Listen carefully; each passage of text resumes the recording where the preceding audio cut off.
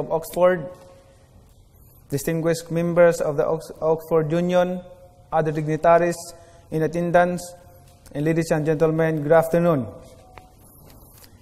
I am the only 8th Division World Boxing Champion in history, having won 11 major world titles, ranging from flyweight, which has an 8-stone limit, to super welterweight, which has an 11-stone limit. My tailor has been kept very busy throughout my career, adjusting the waistband of my trunks.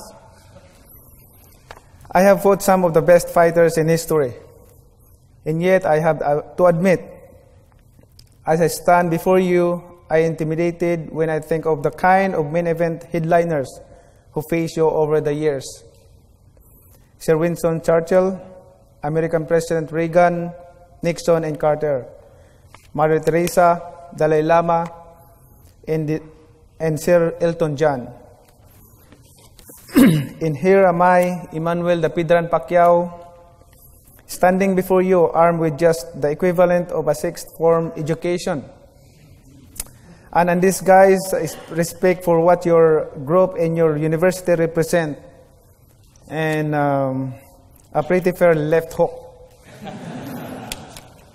If this give and take today were a tale of the tape, I would be a respectful underdog. But be careful, I'm not that easy to floor. When I received your gracious invitation, I asked myself, what could I talk about that could possibly interest you? What could Manny Pacquiao say that would be of any impact, much more utility to the men and women who enjoy the highest standards of instruction at Oxford? The answer came fast. I know what I should speak about, something very few among you can claim to know about: my education, certainly non-traditional, non-formal, largely unstructured. I will call it my education in the Open University of Life. It is a matter of record that I only had traditional formal schooling until secondary school, grade 12. It was only recently that I reached the university level through the alternative education program. We were dirt poor. I had to work since the age of 7 to help my mother feed my 3 siblings and me. Many days, I was lucky to have one full meal. On days when we had no food, I would drink lots of water just to fill my stomach. And I remember when we were young, my younger brother crying, asking for food to my mother, and my mother told us, just drink a lot of water to survive, and tomorrow maybe we'll have food. So that's the experience that I experienced when we were young. But my mind and spirit were never hungry. I read anything I could get my hands on. I even read the newspaper that my lunch or dinner came wrapped in. I read signs everywhere, even in moving vehicles. I learned measurements and weights by constantly reading the rates and tariffs at the warehouses where I worked as a stevedore, a docker in our parlance. At night, when I could not sleep because of the cold, I would read the labels of the carton boxes that serve as my bed on the street pavement. The movements of the clouds, the tint of the horizon, and the clarity of the stars taught me when morning was about to come. And for me, morning did come, warm, bright, and simply amazing. A lesson in what can be achieved if you have determination, if you ignore the odds against you, and as you are taught here at this magnificent institution, never ever quit. Think of David and Goliath, and look at me. I'm not very big, and I never had 5 smooth stones to throw at any obstacle. But determination is a power tool. I won a lot of fights.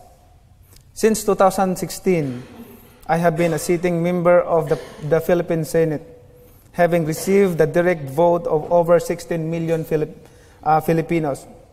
As such, I participate in debates that result in the passage of legislation which determine the course of our country's history and indirectly the world's.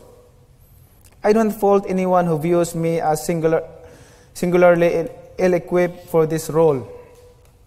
Instead, I ask, is there anyone more knowledgeable than this humble civil servant about the hardships incident to the way of life of the majority of our people? Who among my colleagues has faced poverty face-to-face from birth? Whose life's work has it been to battle illiteracy?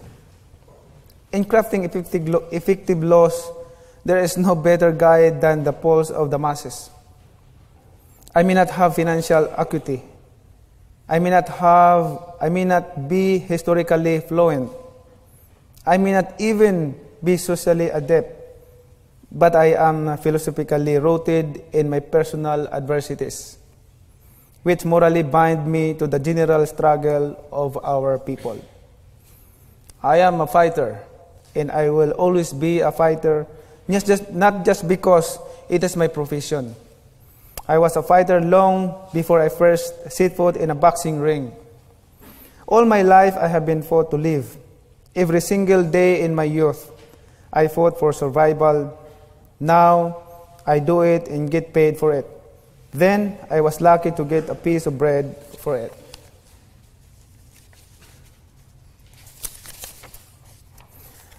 But how are my struggles of any value to the Filipinos? It cannot feed or clothe all of them. No matter how much I give financially, hundreds of thousands more remain wanting.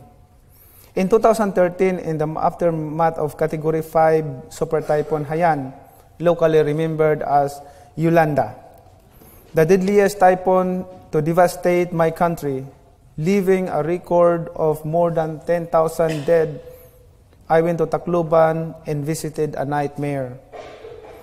The place was a virtual ghost town. Everyone had lost someone from their family. Others, their entire family. No property was spared. There were bodies everywhere. There was no food, no water, no electricity. Each face I looked into bore the same expression: defeat. Not a single person there thought that they could ever recover from that tragedy. I thought to myself, I can give millions, as have many other donors from all over the world, but no amount of money can give these people hope. I too fought against despair. But then I had an idea. We set up a makeshift basketball court and I started shooting some hoops. Then one boy picked up the ball after one of my shots and tried a shot. Soon there were enough of us to have 5-on-5 match, and we did. The smiles, the laughter, the hopes of joy of those boys during the game are memories forever etched in my heart. To have lost everything overnight, including parents, siblings, friends, but to still have the ability to rise above one's person loss and reach out to your fellow man,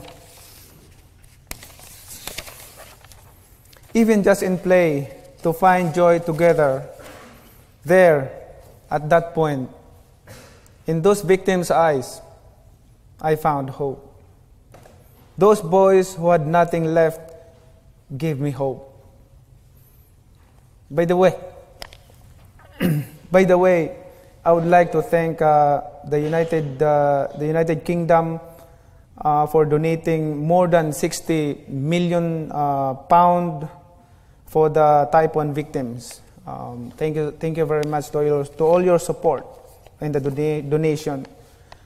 4 years later, I would see the same physical and societal devastation in Marawi. Our beautiful city of the south was reduced to ruins by civil strife. Death and destruction broke the hearts and backs of its residents, but not their spirit. 1 year later, Marawi is now under rehabilitation. This and other experiences like this motivated me to answer the call of public service. I believe in all humility that my life is just a snapshot. It is a glorified blow-up of what millions Filipinos live through on a day-to-day basis. The hardships, the challenges, the back-breaking, hope-extinguishing, despair. Yet, through the ashes of destruction, the Filipino always manages to rise up and fight another day.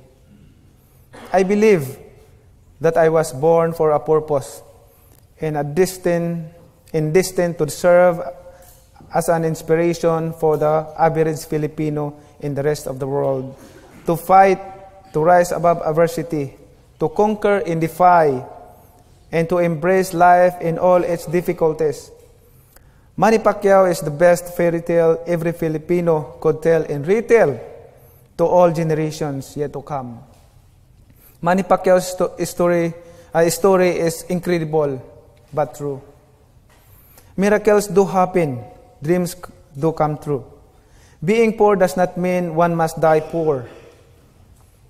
Hard work and persistence will set you free from the shackles of poverty, but it is faith that will take you to the very top. And that is Manny Pacquiao's story. So I ask you, all of you, to never lose faith in what you can do as human being. Believe in the loyalty of the family and believe in the Almighty God. It is not easy to believe in the power of one, but I ask you to look around you, count the faces, do the multiplication, and suddenly we are a power of 50 or 100 or 1,000. You, with your education, determination, and faith, you can change the world. Thank you.